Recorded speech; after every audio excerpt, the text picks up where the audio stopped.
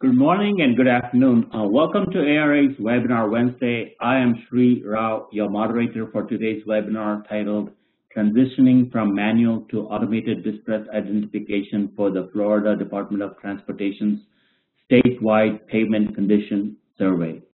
Now, I would like to introduce our presenter and my colleague and friend, Mateo Carvajal. Mr. Carvajal joined the ARA team working on-site at FDOT's State Material Office in January 2019.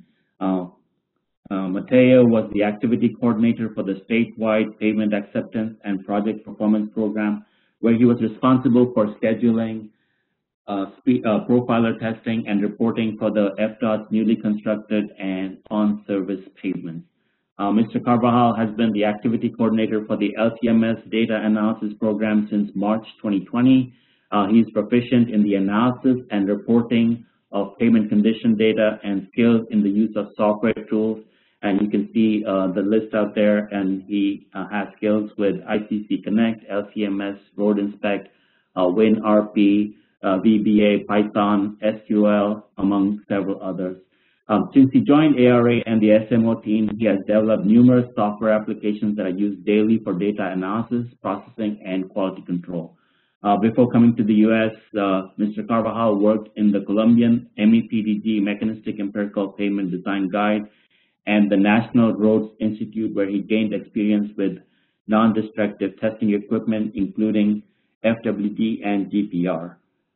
So I would like to hand it over to Mateo. Mateo, thank you very much for today's presentation. Take it over. Thank you very much, Sri, and good morning or good afternoon, everyone, depending on where you are. As you may have noticed on the long title of my presentation, today we're going to be sharing some of the lessons learned and challenges faced during this transition period between the manual to the automated distress survey for the Florida Department of Transportation. And here is the outline of my presentation. I would like to start by briefly introducing the topic, and then we will get into the way that the DOT has been collecting and reporting their tracking data for the last 45 years using the windshield survey method. And then we will see an alternative provided by the data survey vehicles, also known as LCMS. Then we will get into the core of this presentation, which is the estimation of the crack rating models. And because this is still a work in progress, we are going to see what are the next steps in this process. So to introduce this topic, I would like to start talking about MAP 21. Some of you may be already familiar with this legislation, but for those of you who are not, MAP 21 stands for Moving Ahead for Progress in the 21st Century. This was a funding authorization bill that was passed in 2012 by President Obama. And among many others, its main objective was to reduce the crashes, injuries, and fatalities involving motor vehicles, and in a nutshell, to provide the U.S. drivers with the highest safety standards. So the way that the United States Department of Transportation envisioned doing that was by establishing minimum performance targets for pavements, and each state can decide to either adopt those minimum targets or tweak those numbers based on their historical data. But each state must maintain the thresholds and reevaluate those targets every 2 years and come up with an improvement plan if they are below the standards. The map that I have presented on this slide represents the list of roadways that have to be reported to the Federal Highway Administration, FHWA, under the Highway Performance Monitoring System, or HPMS, and we refer to this network as the National Highway System. And this slide presents the current performance targets and values for the National Highway System pavements in the state of Florida. As you can see on this table on the left, the first two rows present the targets for the interstate network, while the last two rows present the targets for the non-interstate pavements. You can see a couple of columns. Like I said before, we have to reevaluate those targets every 2 years. So we have the 2 years and the 4-year targets. And if you look at the numbers, you can notice that the department has decided to keep those values the same for the 2-year and the 4-year target, mainly because FDOT is going through this transition period and they want to know more about this technology before changing the numbers. And second, because in addition to the roadways that I show you on the previous slide, the department has to report to the FHWA what they refer to as the off-system roadways. And these samples change every 2 years, so they represent a lot of variability in the system. Now, if we take a look at the numbers, we can see that the target for the interstate lane miles in good condition is 60%, and this is a minimum target. In other words, the department needs to guarantee that they have at least 60% of their interstate lane miles in good condition. Then we have the target for lane miles in poor condition, and this is a maximum threshold. So the DOT cannot have more than 5% of interstate lane miles in poor condition. And if you take a look at the current values presented in this pie chart, you can see that the current values exceed or meet the standards. In this case, 73.2 is greater than that 60% target, and 0.5% is below the 5% target. And the same is true for the non-interstate pavements. 48.8% is above the 40% established target, and 1.2%, which is the lane miles in poor condition, is below the 5% target. You may be asking, Mateo, what do you mean when you say good, fair, and poor? So those are the overall pavement condition determined by the metrics presented in the table over here. So we report this data to the FHWA in tenths of a mile. And each one of those tenths of a mile has an associated value of International Roughness Index, inches per mile, a cracking percentage, and either a rotting or a faulting value, depending on if it is flexible or rigid. So depending on the values for those three metrics, we can determine the condition. For example, if the IRI is less than 95, that's going to be classified as good. If it is between 95 and 170, that section is going to be considered as fair, and if the IRI is greater than 170, it's going to be considered as poor. So to determine the overall pavement condition rating, we have to take a look at those three metrics. If all three of them are good, then the final rating is going to be good. If two of them are poor, then the final rating is going to be poor, and all the other combinations are going to yield a fair crack rating. And just like the FHWA has a list of roadways that the DOT has to report interstate every year and non-interstate every 2 years, the state has its own highway system, and we refer to this one as the state highway system, and this data is reported to the districts every single year.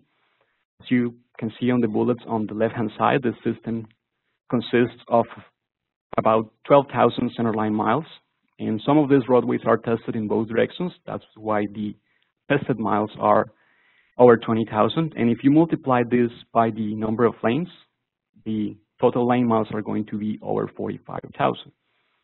And just like the FHWA has set those performance goals, the state has a long-standing commitment to ensure that at least 80% of the payments on the SHS meet the standards for non-deficiency. You may be asking, what are the standards for non-deficiency? Those are presented in this table over here. So we have the ride rating, the rot rating, and the crack rating. And those are ratings that range from 0 to 10, where 10 represents a pavement in excellent condition, and 0 represents a pavement in very poor condition. 6.5 is the threshold that divides deficient from non-deficient. So the ride rating is a straight correlation from the value from the inertial profiler, the IRI. In this case, if the IRI is less than 125 inches per mile, that's going to have a non-deficient rating, meaning it's greater than 6.5. But if the IRI is greater than 125 inches per mile, the ride rating is going to be deficient, meaning it's going to be less than 6.5. Likewise, the rod rating, it's calculated as a straight correlation from the value from the inertial profiler. In this case, if the rod depth is less than 3/8 of an inch, the rating is going to be non-deficient. But if the rotting is deeper than 3/8 of an inch, then that's going to be a deficient rating. And those two, the ride rating and the rod rating, they are coming from the inertial profiler, meaning they are automated, whereas the crack rating is still a manual process. And I'm going to explain in details how that crack rating is calculated on future slides. But just like the FHWA has guidance to determine the overall pavement condition, the department has established those conditions you can see on the bullets. So if all three ratings are greater than 8.5, that section is going to be considered in excellent condition. If all three ratings are between 6.5 and 8.4, that's going to be considered a section in good condition. And if one of the ratings is below 6.4, that section is going to be considered in fair condition. And if one of them is below 4.4, the section is going to be considered in poor condition.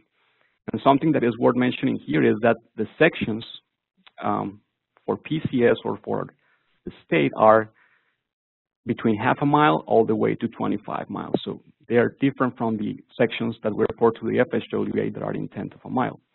Now, if you focus your attention on this plot over here, you can see that the department has not had any issue meeting that 80% target goal for the last 15 years. And as a matter of fact, if you take a look at the 2014 value, the percentage meeting FDOT standards was close to 95%. That's why the department started prioritizing capacity projects, meaning adding lanes rather than resurfacing projects, and that's why you can see a trend going downwards. But the department is now prioritizing back resurfacing projects. I also wanted to show you this map over here that depicts the state highway system in a green line and the national highway system in a blue line. But mainly, I wanted to point your attention to the red line that represents the overlap between the state highway system and the national highway system. And as you can see, there is a lot of red in this map, meaning that there is a lot of overlap between those two systems. So we have seen why it's important to collect this data. We're all taxpayers and we want this money to be well spent. And the way that the state and the feds can ensure that this money is well spent is by setting those performance goals, performance targets, and ensuring that each state is meeting the standards or coming up with plans to improve if they are below the standards. So this is tied directly into asset management and the return of interest from the taxpayers' money. So now we can take a look at the way that the DOT has been collecting and reporting the cracking data since 1976, and that's using the windshield survey method. So for this section of the presentation, I would like you to put your pavement radar hat on, and this is what your point of view is going to look like. Like I said before, the crack rating is still a manual method, but the operators also have to collect the ride rating and the route rating using a profiler. So you're going to have to set up a run on your computer. You're going to have to use the keyboard to mark events like beginning and end of bridges or construction zones. You're probably going to have to follow directions as to where to go, what roadway you're going to test. And it's called a windshield survey because you're going to have to look through the windshield as you're driving, and you're going to try to estimate what is the condition of the pavement. So the first thing that you have to do is identify the wheel pad, which I have depicted by those shaded areas over here. This is what will be a top view of a typical lane. And if you don't know what the wheel pads are, imagine if you were to cover the tires of your vehicle with paint. And as you're driving through a section, the track marks that your vehicle will leave will certain width because vehicles wonder if is what we consider as the wheel pad. And of course, anything that's not considered the wheel pad is what we refer to as outside the wheel pad. So you as an operator are going to have to estimate what is the cracking percent inside the wheel pad and outside the wheel pad. And besides that, you're going to have to estimate what is the predominant cracking severity. And by severity, I mean the width of those cracks. For example, if the crack width is less than 1/8 of an inch, that's considered a class 1 cracking. If the crack width is between 1/8 of an inch and 1/4 of an inch, that's considered a class 2 cracking. And if the crack width is greater than 1/4 of an inch, that's considered a class 3 cracking. And something very important is that any area that has raveling or patching counts towards that class 3 cracking. I'm going to say it again because this is very important. Any area that has raveling or patching counts towards that class 3 cracking percent. So to make this a little bit simpler, let's put an example. Let's say that after we survey a section, we estimate that there is 15% cracking inside the wheel pad and 3% cracking outside the wheel pad. And for the sake of the example, we're going to assume that the predominant class cracking is class 3. So 15% cracking inside the wheel pad is going to fall in this range over here between 6 to 25. And then predominant class 3 is going to yield a deduct of 2.5. And we repeat the exercise for outside the wheel pad. 3% cracking is going to fall in this category, 0 to 5%, and the class 3 is going to yield a deduct of 0. Now, the crack rating is going to be 10, which is the perfect crack rating, minus your deducts. In this case, 10 minus 2.5 minus 0, it's going to yield a crack rating of 7.5. And remember, 6.5 is what separates deficient from non-deficient. So now that you know how to rate a pavement section, what would you rate this section as?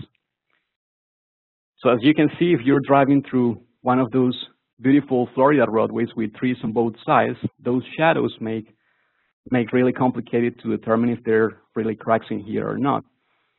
And even when you have an open landscape, detecting those cracks that are in some cases, remember we're talking about class 1 that's thinner than 1/8 of an inch, it's probably really difficult to see. I don't know if you can see the cracks that are on this image, but I have presented the crack detection from an automated vehicle so that you can see the amount of cracking that is present here, but more on automated crack detection on future slides. So going back to the windshield survey crack rating, here are some of the disadvantages of this method. It is not easy to determine the crack width and the extent of the cracking as you're driving at traffic speed. That makes the method subjective and radar dependent. The other thing is that we have to assign a representative crack rating to an entire section. And like I said before, those sections may range between 1/2 mile all the way to 25 miles. And if you only have a couple of miles with cracking, assigning a representative crack rating to the entire section may be really challenging. The other issue, if you point your attention to this little chart that I put over here, those are the ranges that we use to determine the deducts. Those ranges are really wide. So if you imagine a section with 6% cracking, for example, and to compare that to a section with 25% cracking, those sections are going to look totally different, but yet they're going to get the same crack rating. And then the other issue with these ranges being too wide is that an operator may go to the section the first year and see 6% cracking, then 10% cracking the next year, then 15% cracking the next year, and then 20% cracking the next year. And if you have noticed, the cracking percentage has been increasing, but because it's still falling within the same range, then the crack rating is going to plateau for several years, and that is not ideal for performance modeling. And then the other drawback is that this method is not accepted for HPMS reporting by FHWA. So the department has put in place several measures to minimize subjectivity. One of them is the radar annual verification training that happens every year. Before we start the survey, we all get together and we visit a few sections nearby and we all try to agree in what the crack rating will be for those sections. There is also a data quality management plan, which is mandated by the FHWA, in which we specify the checks that have to be done on a daily basis, and that includes checking your tire pressure, your bounce test, your accelerometer cal. We also have checks that have to be performed on a monthly basis, and that includes 1 rigid and 3 flexible sections where we have performed a walk-in survey, so we know exactly what the cracking percent is. We also have the smoothness data from a type 1 Serpro device, so we know what the IRI is, and we have also measured the rutting with a high precision device, so we know what the rutting is. And all the operators, before they hit the road and collect data, have to survey this section and report values that are within certain thresholds. Also, the operators have access to the historical ratings in the field. Before they start collecting data, they can see what the rating was last year. And this could be good and bad. Good because that ensures continuity on the ratings. So if the rating was 6 last year, then you may expect this year's rating to be in the ballpark, maybe a 5 or something closer. But that could also be bad because it may bias the operator before he hits the road. He may see a deficient rating and he may be expecting to see a lot of cracking. And if he doesn't see, he may think that his eyes are playing tricks on him, or maybe the previous radar saw some things that he are not seeing now. Also, this data is reported to the district engineers, and they have 45 days to review those ratings and to come up with any potential rating discrepancies that are resolved by this office.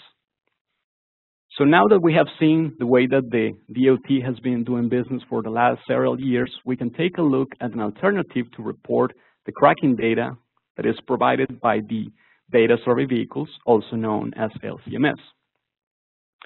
And although we refer to this entire vehicle as the LCMS, or laser crack measurement system, is actually the set of sensors that are mounted in the back of this truck. And they are a combination of high-speed cameras and high-precision lasers that can detect, measure, and analyze the cracks automatically. So here is the projection of those laser beams, the resolution on the transverse direction of this equipment is 1 millimeter. So that's about 4,160 points across the lane. And the resolution in the longitudinal direction or on the travel direction is 2 millimeters. That's what the department has set it up as, but can go up to 1 millimeter. This data survey vehicle is also equipped with an inertial profiler. So this is the one that is used to report the ride rating to determine the IRI, International Roughness Index. It also has a couple of angle lasers that are used to determine the crosslope. The DOT LCMSs have a forward camera mounted on top. This takes pictures that resembles the point of view of the driver. And the ARA LCMSs have fancier cameras. We refer to these ones as the ladybug cameras. And these ones take panoramic pictures, 360-degree images that resembles the one that you may have seen on Google Street View. Also, there are a couple of GPS antennas that have sub-meter accuracy that allows you to know exactly where this vehicle is at all moments. And the beauty of this equipment is that now we can report all the distresses at any given interval. We can report tenth of a mile data to FHWA. We can report section level to our PCS program. We can go and report the construction limits, or we can even go finer to thousandth of a mile or even image by image reports. And here is an example of how the automated crack detection looks like. The equipment also detects the lane markings. You can see they are represented by those dark blue lines, and the wheel pads are represented by the light blue lines. And this is how the automated crack detection will look like. And I'm not going to get into a lot of details of how those algorithm works, but if this is a topic that you're interested in, there is an ARA webinar next month in where Brian Moon is going to go into full details about how those algorithms works. But what I can tell you is that this system uses the pixel values from the images and the heights from the lasers and the amount of light reflected to the sensors to determine that 3D profile of the roadway, and it will identify those discontinuities and automatically detect the cracking using machine learning algorithms. So we can report the cracking for the wheel pad and outside the wheel pad to be consistent with the FDOT protocol. We can also report route depth from the LCMS because it meets the requirements established on AASHTO R87, which is the standard required by FHWA for HPMS reporting. We can also report faulting from this equipment because it meets the standards of AASHTO R36. And even though the vendor, in this case, Pavement, are the manufacturer of the LCMS sensors, and ICC, International Cybernetics, is the company that assembles these vehicles together, even though they provide an algorithm to detect raveling, the results were not matching the historical data of the department, and that's why FDOT decided to contract Georgia Tech to come up with a recommendation as to how to detect raveling from the LCMS images. And the recommendation from Dr. Tsai and his group was to use machine learning technology, artificial intelligence, which seems to be everybody's favorite buzzword these days. But jokes aside, the way that this technology works is we had our most experienced raters classifying over 1,000 images. They had to classify these images into one of 4 categories, either none, low, moderate, or severe raveling. So that constituted the training data set. And that training data set was used to come up with a model using the random forest technique. And if you don't know what random forest is, you may know what a decision tree is. And what do you call an area with a lot of trees? A forest. So that's where the random forest concept comes from. It's a lot of decision trees that are used to make a determination. So that's the model. We build the model. And now what we can do with this model is we can feed this model new images. And those images are going to be broken down into smaller pieces. Some statistics are going to be calculated, like the average pixel value, the standard deviation, root mean square, kurtosis, skewness, and interquartile range. So those statistics are going to be fed to the model, and then the output of this model is going to be the category of the routing for that specific image. And I have put a couple of examples in this slide where you can see that the actual severity, which is the severity determined by the experience raters, matches what the model gave us. in both cases, medium and severe rattling. So now we can report rattling at any given interval. Each one of those LCMS images is about 20 feet long, but we can also summarize this data in tenth of a mile or section level. We can identify those areas easily. And although FDOT does not do any surface treatments such as slurry seals or chip seals, they do what they refer to as the FC5 only candidates. And FC5 is a type of open-graded mixture that looks like the one that I have depicted on this picture. And as you can see, it has a lot of voids, and those voids are actually good for drainage, draining the water while it's raining and reducing the spray during rainy conditions. But those voids can also make this type of mixture prone to rattling. If you combine the effect of rattling with the effect of the weather, those aggregates may start to be dislodged, and that's what causes rattling. So we can now identify those potential candidates for FC5 only easier. And if you remember something that I repeated when I was explaining the windshield survey, any area that has rattling counts towards the highest severity cracking percent. So that's why identifying rattling was really important for us. So now we're ready to dive into the estimation of the crack rating models.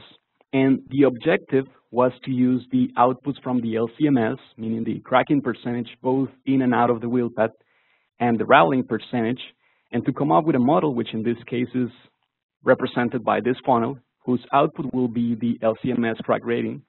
And this LCMS crack rating had to be comparable to the windshield survey crack rating.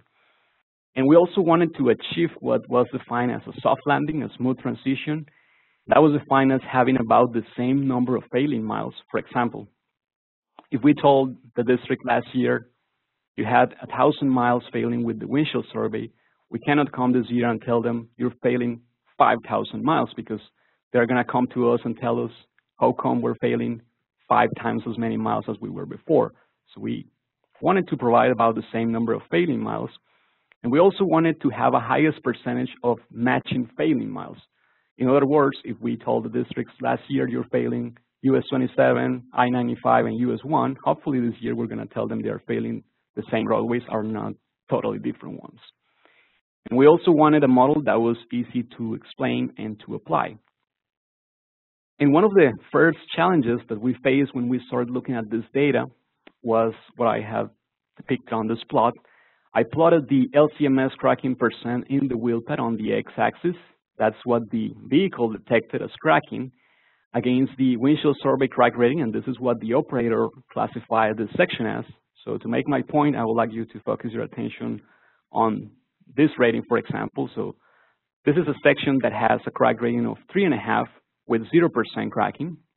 But this section also has a crack rating of 3.5 with 10% cracking. And then this section also has a rating of 3.5 with 20% cracking. And I think you get the point. What's going on is that there is a widespread distribution of cracking.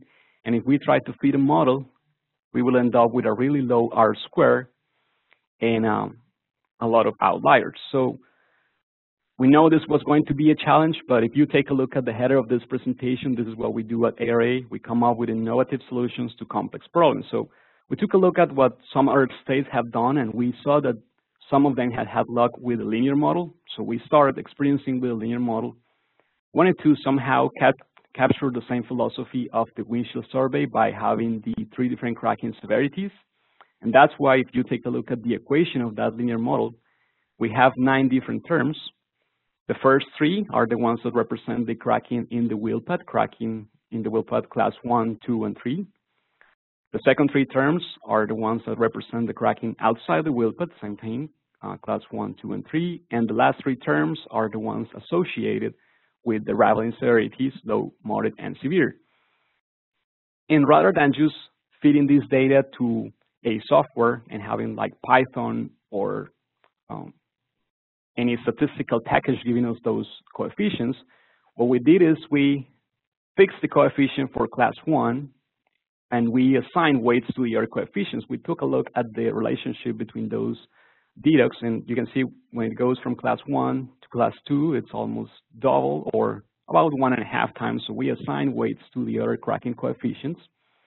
And for the rattling coefficients, what we did is We asked our most experienced raters, if you have a section with 100% low severity rate rattling, what would the rating be for that section? They agreed that will be a 9 out of a 10. If the section is 100% covered by moderate severity rattling, that will be a 6.25. It's a section that is borderline failing. Remember, 6.5 is what divides deficient from non-deficient. And then if the section is 100% covered by severe rattling, that will yield a crack rating of 3. So that's how we back calculated those coefficients for the rattling terms. And on the next slide, I'm going to show you a plot that compares the outputs from the linear model, which are going to be those green dots that you will see, against the operator's crack rating or the windshield survey crack ratings. And those are going to look like lines, but they are a group of points because they are grouped by the sections that have the same rating. They're also going to look like steps because these are sorted by largest to smallest. So once again, this will be all the sections where the operator rated the pavement as a 10. There's about 2,500 sections with a rating of 10, and then the green dots are going to represent the output from that linear model. And if you remember the goals that we have to achieve that soft landing, we wanted to have about the same number of failing miles. In this case, with the windshield survey and with the LCMS, we're failing about the same number of failing miles. We're only 6 miles over the target value. That represents a really low % difference. And also, the number of matching failing lane miles is high. We have about 3,000 miles out of 4,000, which represents about 76%. In other words, 3 out of 4 sections that were failing with the previous method are failing with the new method. So that was looking good. That was checking all the boxes. But if you take a look at the coefficient of correlation, that R squared, it will be a 1 if there was a perfect match between the windshield survey and the LCMS ratings, but we knew that that was impossible, so we were not aiming for a R squared of 1, but we wanted to have a higher coefficient of correlation. And then the other metric that we evaluated was the root mean square error, and that is computed by calculating the difference between the observed value and the predicted value.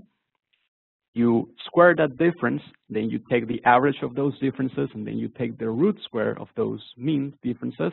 That's why it's called root mean square error. And what the experts have agreed is that an acceptable value will be about 10% of your range. In our case, our range is from 0 to 10, and 10% will be a root mean square error of about 1. So you can see this one is even closer to 20%. So we started to look at the root mean square error for each one of those group of sections, and what you can see is that the error is low up to a certain point, and then it spikes. So in other words, there was good agreement between the linear equation and the windshield survey ratings up to a certain point, but after that, the PCS ratings or the windshield ratings kind of flattened out, where the linear ratings were failing too dramatically.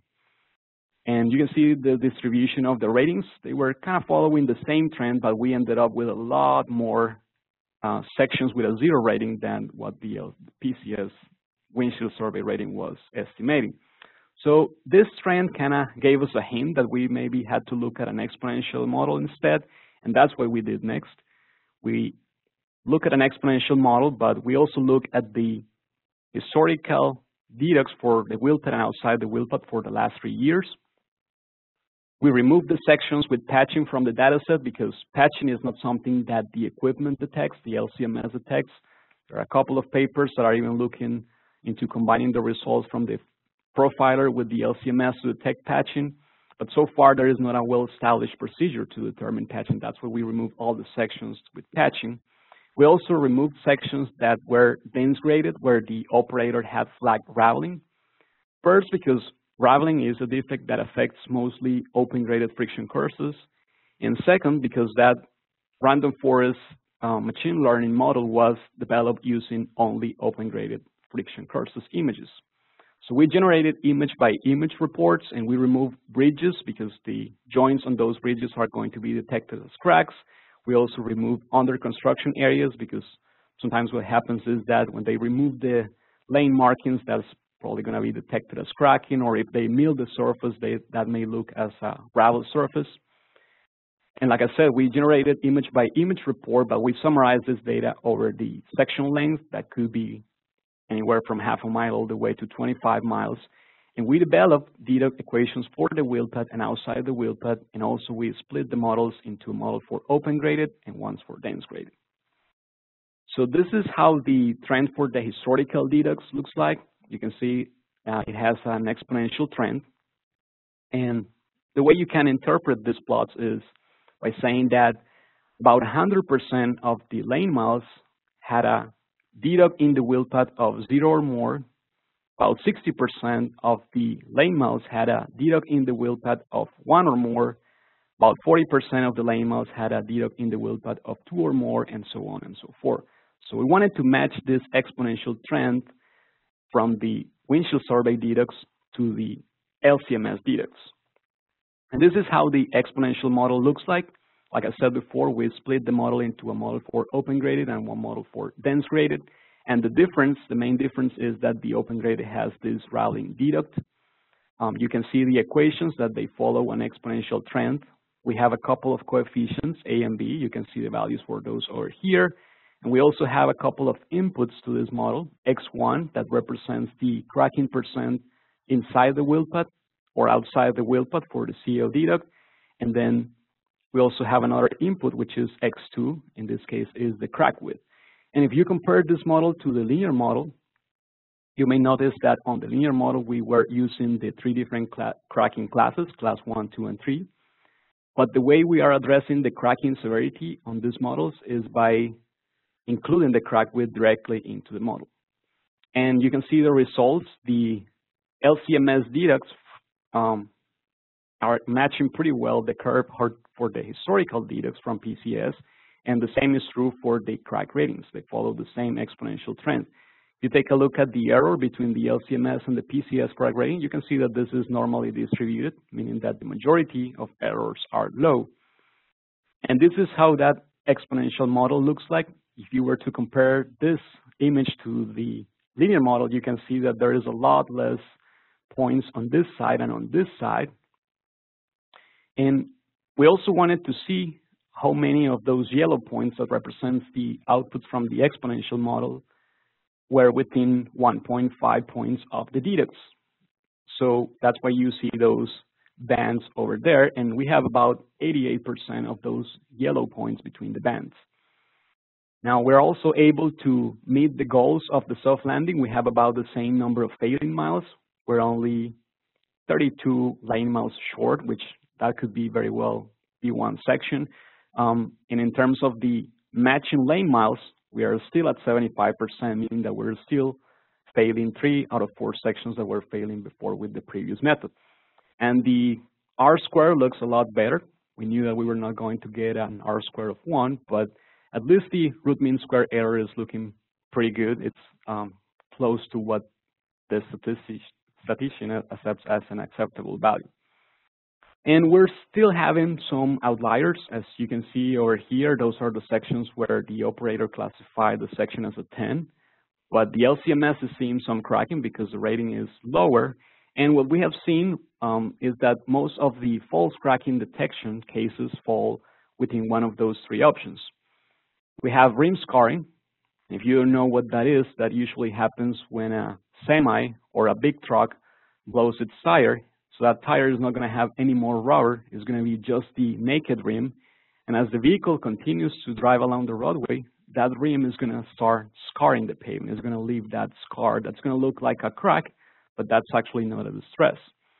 Now, there is a big no for the LCMSs, and we cannot run them if the pavement is wet, or even if there is any moisture in the sensors. That's going to look like a dark stripe with a lot of cracking.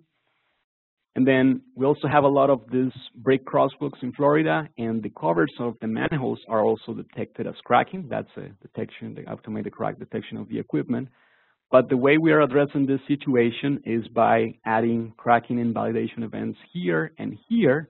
And what those cracking invalidation events are going to do is they're going to tell the system, ignore the cracking that is in between those 2 events.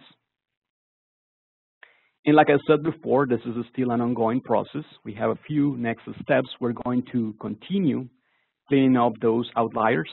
we estimate that we are going to end up with about 15% outliers, and if we collect 20,000 miles, that represents about 3,000 miles. And the productivity for an experienced rater is about 3 miles an hour, but for a rookie, it could be like a mile an hour. So if we go with the conservative value, you will require 3,000 hours to review all those outliers, which is more hours than you work on a year. So our management is trying to hire 1 or 2 people to help us cleaning up those outliers all year round. We're also documenting the step-by-step process to have a clear game plan next year, and we're also sharing this information with smart people like you for feedback. Next thing we're going to do is we're going to feed the forecasting models with tenth of a mile data to determine the impact of the finer interval resolution data. And here is actually an example of the use of the tenth of a mile data.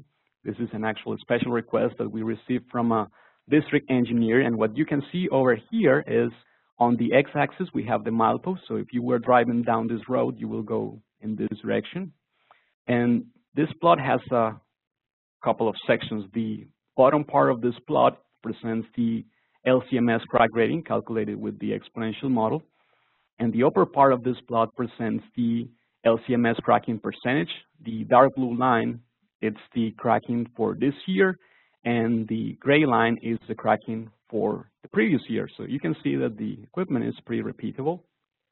Now, what I wanted to show you on this slide is that, remember that I told you that a PCS section could be anywhere between half a mile to 25 miles. In this case, the PCS section was from milepost 3 to about milepost 18, and the whole section had 1 crack rating. But if you take a look at the cracking percentage, up to milepost 10, the cracking percent is below 5% for the most part, except this isolated area over here. But then after milepost 10, the cracking spikes, and this section could have been broken down differently. Maybe add a break and have a higher crack rating for this section and a lower crack rating for this section. And also, the district engineer was going to resurface this section between those breaks. And what we pointed out was that some of the areas before and after those resurfacing breaks may require some rehabilitation as well. We're also going to build QC tools, and mainly those are going to be SQL tables that compare the LCMS ratings for the current year to the previous year, and we're going to determine those outliers and what to do with them. And we're also building data visualization tools, and since I have still a couple of minutes on my presentation, I would like to show you a data visualization tool that I built using Power BI. And what this does is this allows us to share the images collected with the LCMS with any of the 8 districts in Florida. So the way this works is you can come here and select your district, and then you're going to see the list of roadways that belong to that district. If you know your roadway ID, you can come here and type it, and it's going to ask you if you want to see the down station or the up station direction, so you can select. And this is going to display the actual cracking percentage over here. Reset this. So you will see the forward images collected with forward camera. You will see the location of this roadway on a map, and you will see the LCMS images. And if you remember on that slide that I showed you that had an isolated issue over here, if you wanted to inspect what's going on with that specific area, you can click on that dot, and that's going to take you to that image, and you can see what's going on. This is a section that's been riled off. And if you want to inspect that area further, you can type in the milepost. For example, if we want to inspect what's going on between 5.5 and 6, you can use this navigation tool to go through the images, so you will kind of simulate that windshield survey. The department was pretty happy with this tool because a vendor was trying to sell this for a couple of $10,000 a year, and also this reduces the amount of windshield surveys and even walking surveys that have to be performed. Now an engineer can look at a section being on Escambia County, which is in the limits with Alabama. He can take a look at a section that's probably down in the Florida Keys that's 12 hours apart without having to leave the office. So we don't have to do those walking surveys that are pretty dangerous. That's pretty good. And actually, Unfortunately, one of our ARA colleagues was injured while he was performing one of these walk-in surveys. So I would like to take advantage of this opportunity to salute Manan Patel. I hope that you are recovering quickly. And I also wanted to give special thanks to the FDOT folks that have been instrumental on this process: Charles, Jamie, Pat, Noah, Hank, and Kyle. Thank you very much. And with that, I will turn it back to Sri for some additional information on the upcoming webinars, and we'll come back to the Q&A sections in a minute. Thank you. Thank you, Mateo. That was a very fascinating presentation and a lot of good work you've done with FDOT. I was really impressed. For those who are attending the webinar, you may now begin submitting your questions in the Q&A pod, and Mateo will answer as many questions as possible in the time remaining. Make sure that when you enter a question in the Q&A pod, you're pretty clear about what you're trying to ask, because sometimes it's a little bit difficult to interpret what your intentions are. So we hope you enjoyed today's webinar. We hope you will join us for future webinars. On October 25th, 2023, Dr. Brian Moon will present somewhat a related topic to today's webinar: AI application on pavement crack detection using UAVs. So it's a brand new, exciting field that Brian has worked quite a bit on, and he will present on that topic. On November 29th, Zaful Khan will present evaluation of pavement performance and condition using numerical simulation. So two very related topics and very exciting coming up in October and November, and hope you can join us for those two webinars. We have many more exciting topics and ARA presenters in the works for 2024. So please watch your email for updates or visit the Webinar Wednesday webpage, www.ara.com/webinars. So I'm gonna get started into the Q&A portion. And Mateo, again, we'll try to cover as many as we can, but there's a lot of Q&A, so we may not be able to get to all of those. So first question is, are you aware of any international or AASHTO standards for automatic crack detection? Well, I know there is an ASTM standard that is related to crack detection, so I don't remember exactly what the standard number is, but I can dig into my paperwork and share that. If the person interested can send me an email, I can take a look and I can share that with them. So here's the question. I believe you may have somewhat addressed this, but let me ask again. Did you develop your own algorithms for crack detection and severity using the LCMS, or did you use the vendor's algorithms? No, we're using the vendor algorithms for the cracking detection, but we develop, or the FDOT developed in-house an algorithm to detect rattling. So remember, the rattling is also important for us because it's part of the cracking rating. So the cracking was coming from the algorithm from the vendor, but rattling was using that machine learning algorithm, random forest. So that was developed in-house using the recommendations from the Georgia Tech team from Dr. Sai. Okay.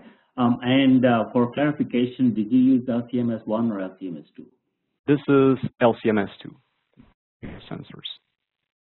There's a question with QA/QC. Do you manually QA/QC LCMS crack detection, or is the QA/QC 100% automatic?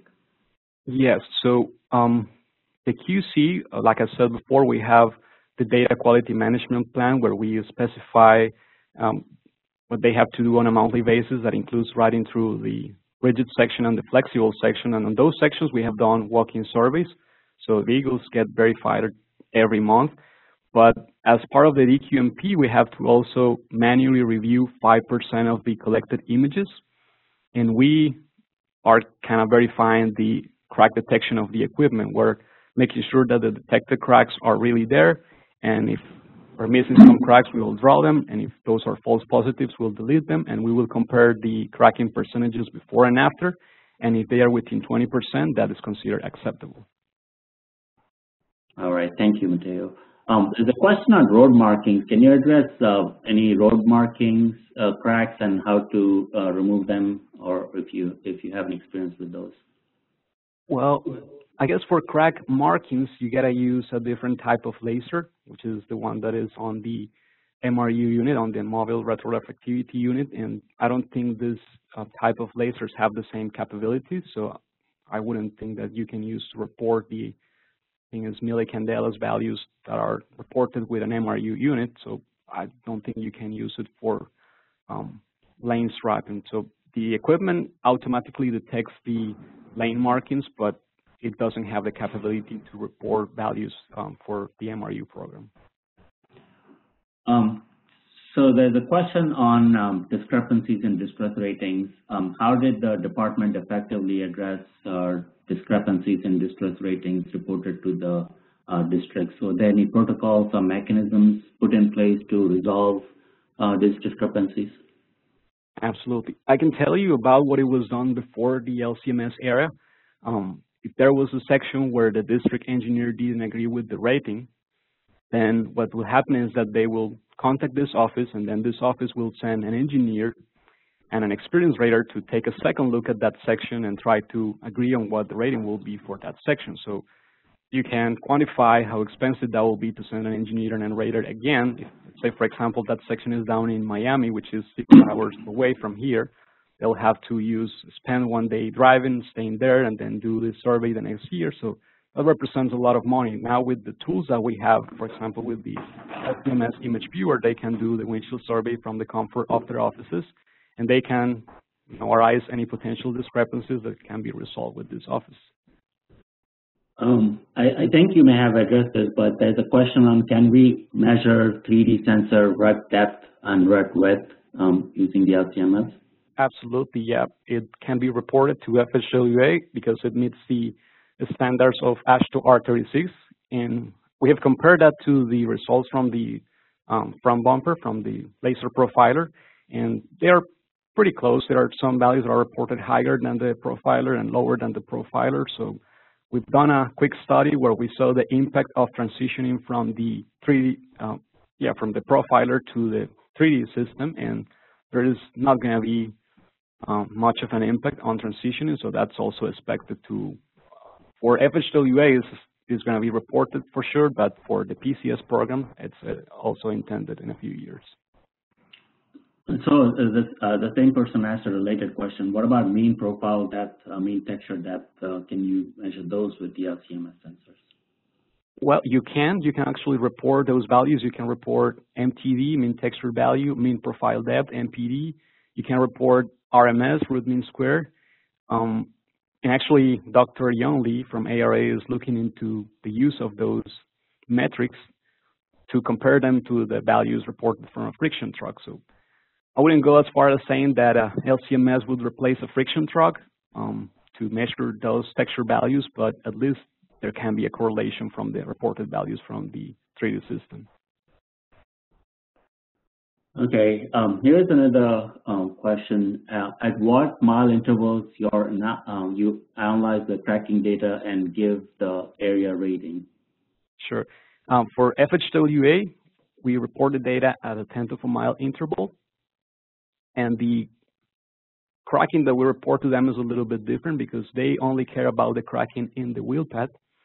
And for the pavement condition system program, for the PCS, we reported data at the section level. So those sections could be anywhere from 1/2 mile all the way to 25 miles. And those sections are supposed to have similar conditions like same levels of traffic or same surface textures, same number of lanes. So those are supposed to be homogeneous sections.